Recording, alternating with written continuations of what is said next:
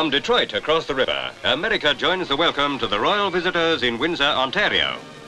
And in sight of America's great car-building centre, Windsor's mayor demonstrates a gift for Prince Charles. At Jackson Park, thousands of children have a date of their own with the princess and learn that they're to have a day's holiday to mark the visit.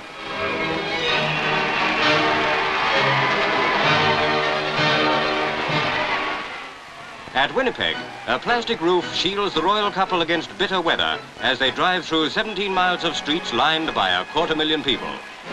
Deer Lodge hospital nurses and war wounded have a grandstand view thanks to the transparent hood built overnight because of a sudden threat of snow.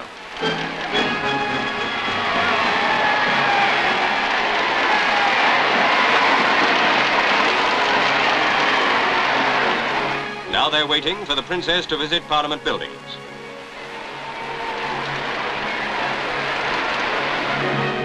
Gateway to the west, Winnipeg gives the royal couple a glimpse of the warm welcome that lies ahead of them through the rich prairie lands of Canada.